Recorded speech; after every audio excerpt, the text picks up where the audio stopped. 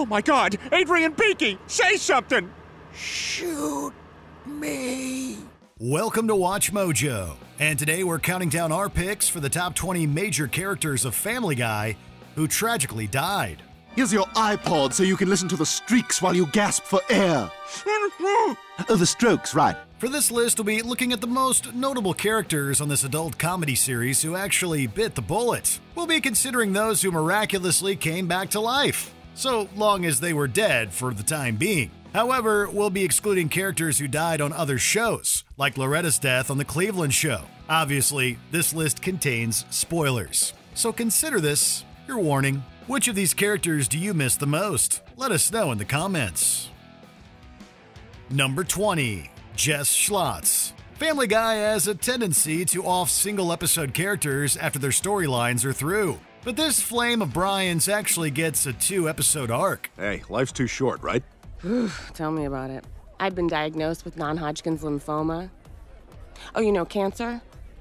Oh my God, I thought I smelled cancer. Practically allergic to commitment, Brian marries Jess only because she has terminal cancer. However, when it's revealed she has been cured, Jess celebrates her new lease on life by gorging on food. Her new attitude makes her insufferable, leading to Brian letting her choke on nachos. Oh my God! Somebody call 911! Damn it, Fox, that's not an invitation to ruin our moment to expand your media empire. Son of Zorn. Ha!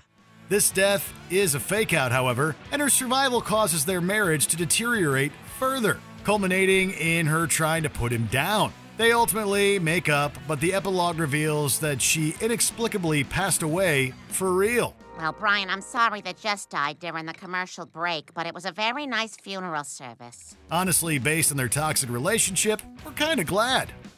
Number 19. Patty Tanager.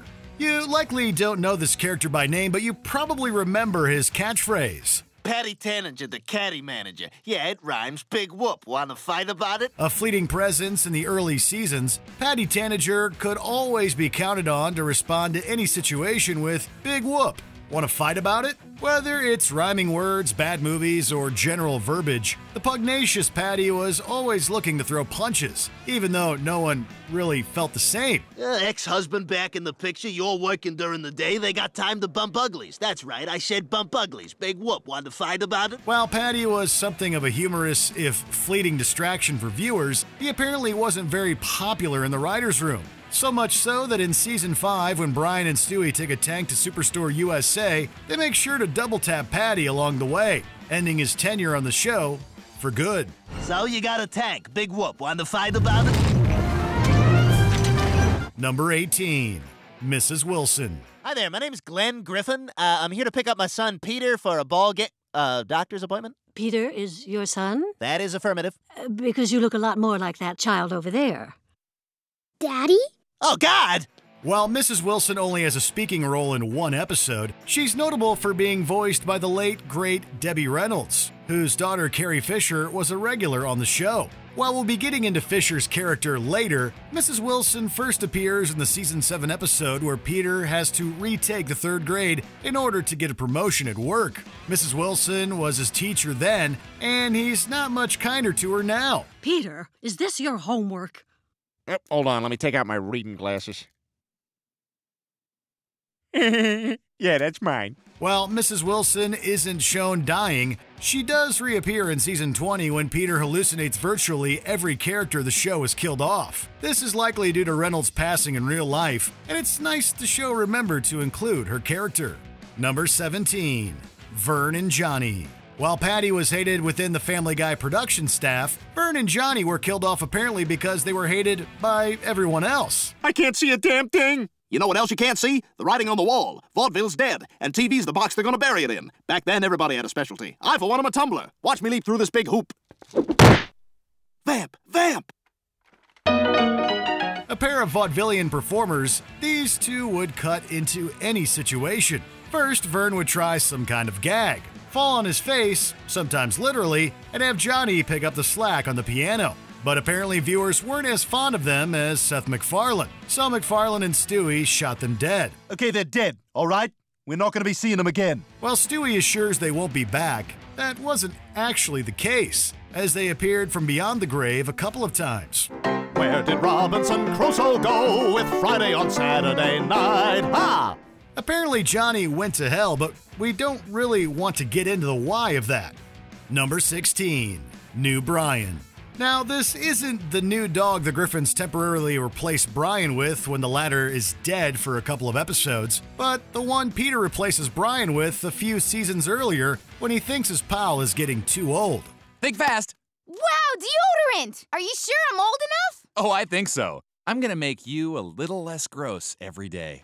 Without a unique name of his own, New Brian is chipper to a fault, meaning it's his fault he's too chipper. I don't like fancy learning books. I don't like apple tarts. I don't like cozy breakfast nooks. I don't like modern arts. Well, I like farts. Yes, I like farts. While his popularity prompts old Brian to leave, Stewie isn't nearly as enamored. He tries to get New Brian to scram, prompting the dog to counter, revealing he did some ghastly things to Stewie's Bear Ruperts. Yeah, and now every time you're sleeping with him, he's gonna be thinking of me. This was a bridge too far, as Stewie is then seen hauling his body out to the curb. There's only one Brian, and that's Brian. We'll talk about it when you want to talk about it. I don't blame you. I don't blame you. Number 15, Derek Wilcox. There's quite a few characters who are taken out for good in the murder mystery episode. While introductory characters like Stephanie and Priscilla were no great losses, Derek probably deserved better. Boy, it's kind of awkward seeing Jillian here with Derek. Wonder if she's thinking about me. I don't know, are you a pony or the color blue? Derek, look! Huh, how do you like that? While admittedly a little boring, Derek at least provided a suitable foil to Brian's ex, Jillian, whom he married a couple of seasons earlier. But he should have known better, being a tertiary character with a killer in the house. Killer in the house.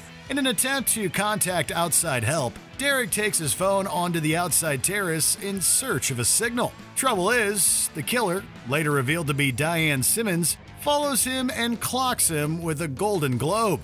Oh my God, it's you! The man or woman who's been killing everybody! Stay back! Stay back!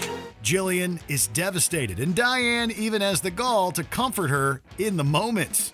Number 14, Pearl Burton.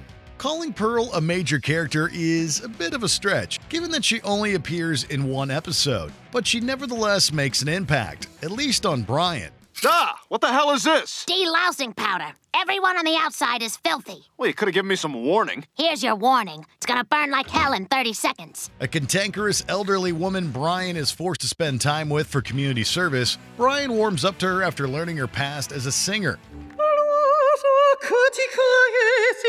That's Habanera from Carmen. Oh, I've never heard it sung so beautifully. The pair form a friendship, and Brian convinces the agoraphobic Pearl to leave her house.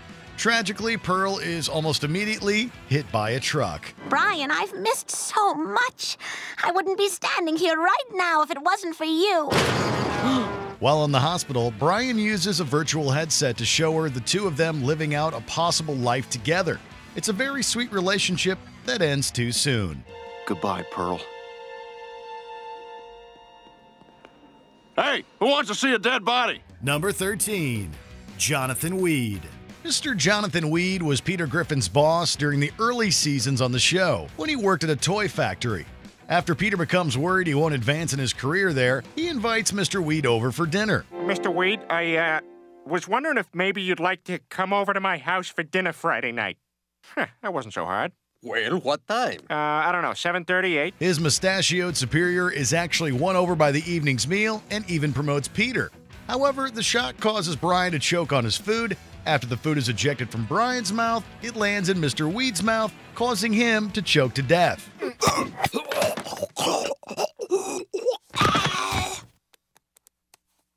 He's dead. This is admittedly more of a comedic death than a tragic one, though. And Mr. Weed's death did open up the opportunity for Peter to try a variety of other jobs. Oh, sorry, we're out of towels. Let me get that for you, sir.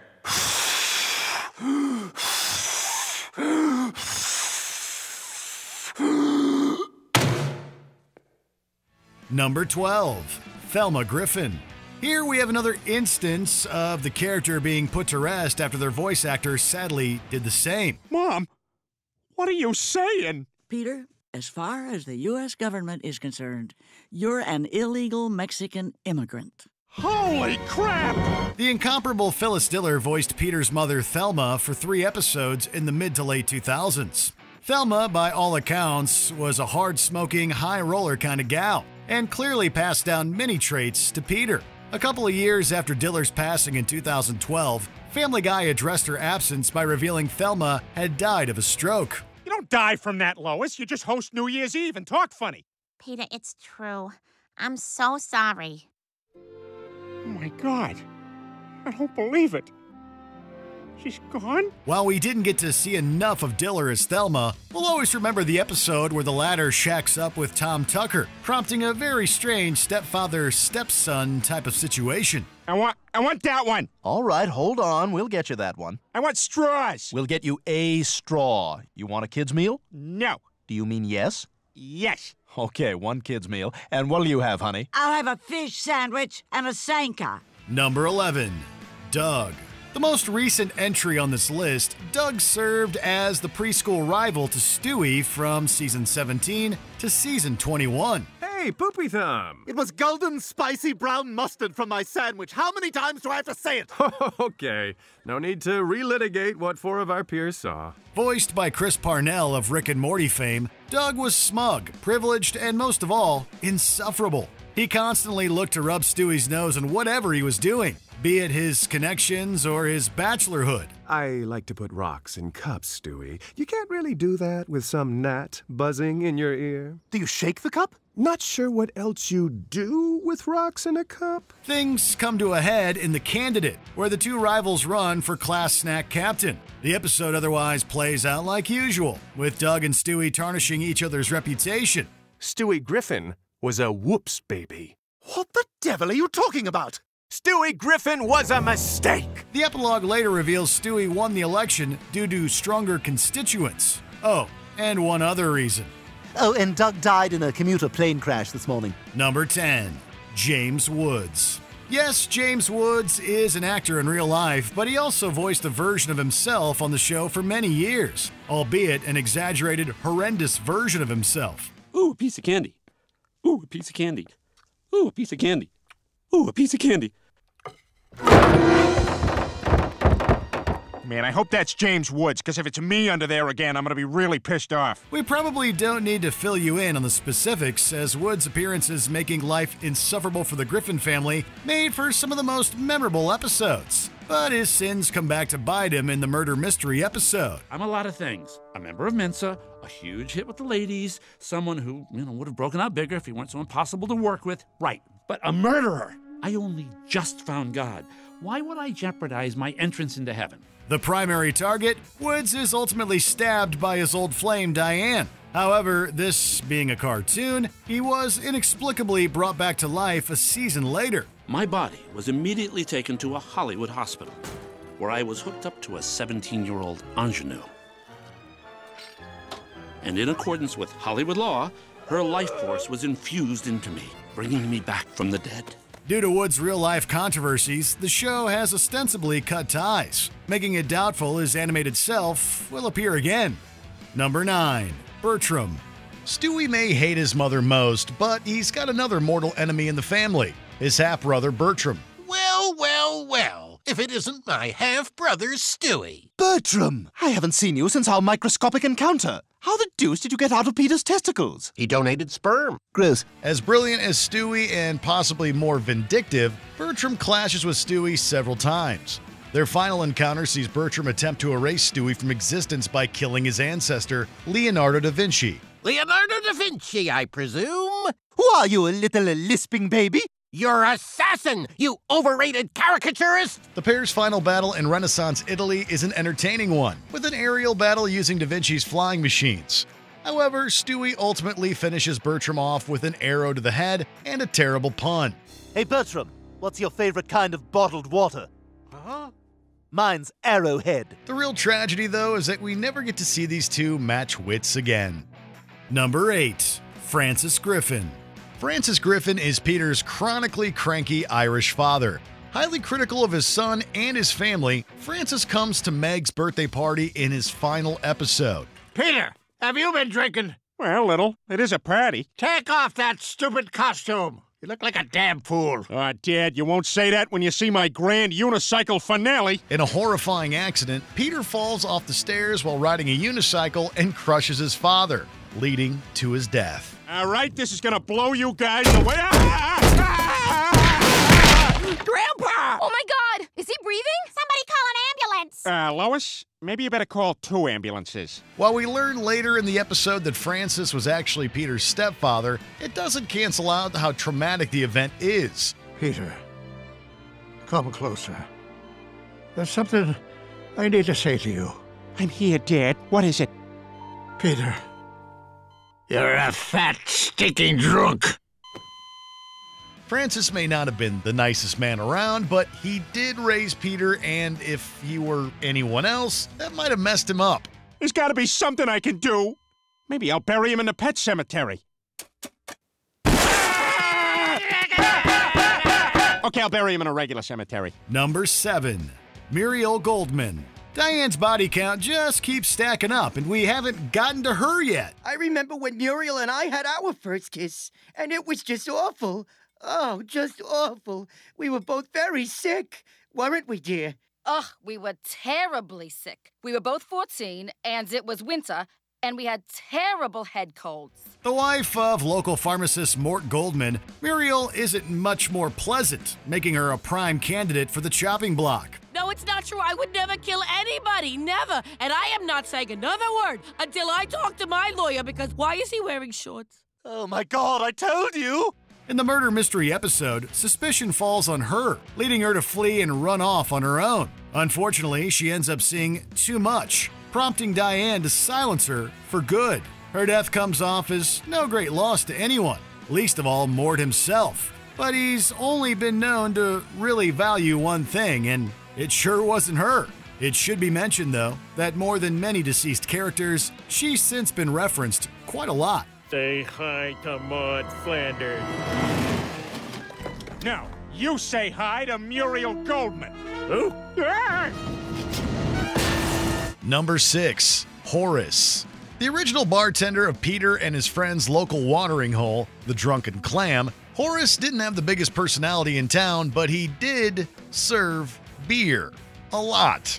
The guy wasn't very memorable, okay? But his death was. All right, guys, one more out and the game is ours. Come on, Horace, strike him out! When the Drunken Clam regulars play a game against Goldman's Pharmacy, the opposing team brings in Jerome, a ringer.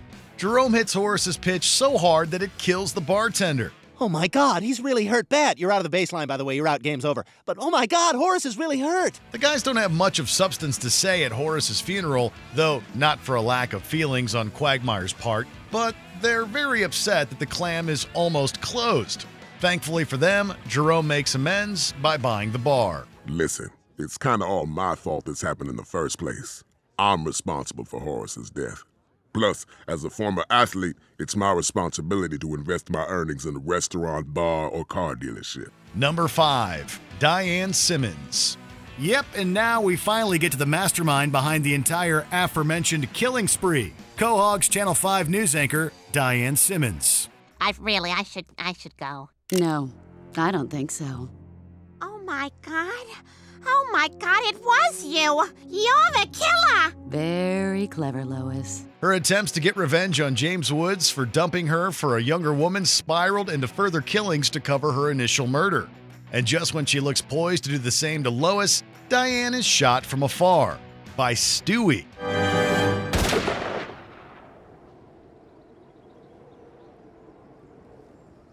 If anyone is going to kill Lois, it's him. If anybody's gonna take that bitch down, it's gonna be me. Diane's fall from grace is a sad one, and she was an entertaining part of the show's extended cast. Number 4. Rupert. Rupert is Stewie's beloved teddy bear and arguably his best friend apart from Brian, even if he can't talk back. Unfortunately, Brian is jealous of the time Stewie spends with Rupert and drunkenly tears the bear apart. Whoa, whoa, whoa, whoa, whoa. Hey, what's going on? You killed my best friend is what's going on. Oh. Uh-oh. Stewie is understandably heartbroken, leading the two of them to make a trek up a mountain in Vermont to lay Rupert's ashes to rest. Stewie and I are both incredibly grateful for all the time we had with you, and we wouldn't change a single moment. Except the end. Sorry about that. Rest in peace, Rupert. The duo's eulogy for the departed stuffed animal is surprisingly moving. And while Brian does buy Stewie a new bear on the way home, the original is looking down on them from the afterlife, along with Paul Walker. Number 3, Brian Griffin. Speaking of the Griffin family dog, Brian has also died during the show. Several times, in fact. However, our pick goes to the one most of us thought would stick. After Stewie destroys his time machine, he and Brian play hockey in the street. Tragically, Brian is struck by a car. Brian, look out! He has time for one last farewell to the Griffin family before he passes away. You've given me a wonderful life. I love you all.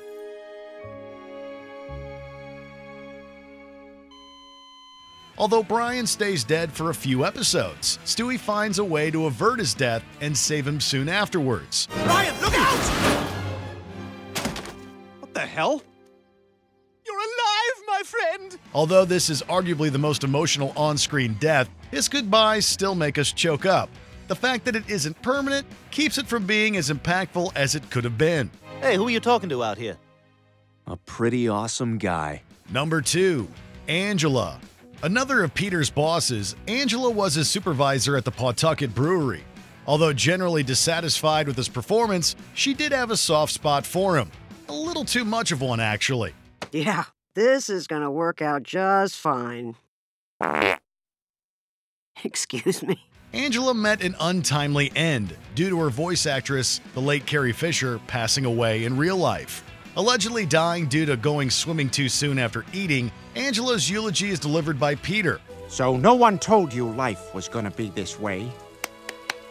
Angela, sometimes you want to go where everybody knows your name. Angela. Although he begins the speech quoting various sitcom theme songs, he concludes it with a profoundly moving tribute that refers to Fisher herself. It's just a shame Peter delivered it at the wrong funeral. I may have lost a boss, but heaven has gained a princess. And I am at the wrong funeral. Before we continue, be sure to subscribe to our channel and ring the bell to get notified about our latest videos. You have the option to be notified for occasional videos or all of them. If you're on your phone, make sure you go into your settings and switch on notifications. Number 1, Mayor Adam West. A staple on the show for many years, Adam West played a wackier version of himself on Family Guy. My God, I'm a tomato! Like our last entry, when the actor passed away, so too did the character. To honor his memory, the characters pay tribute to him in various ways, from a video montage being made by Peter to getting the high school renamed in his honor. It's too bad nobody went to his funeral, though. None of you people came to my funeral! Still, the guy doesn't seem to hold a grudge, since his ghost seems to save Brian and Quagmire from falling off a cliff. Mayor West? Rest in peace, you strange, kooky man. Did you enjoy this video? Check out these other clips from WatchMojo, and be sure to subscribe and ring the bell to be notified about our latest videos.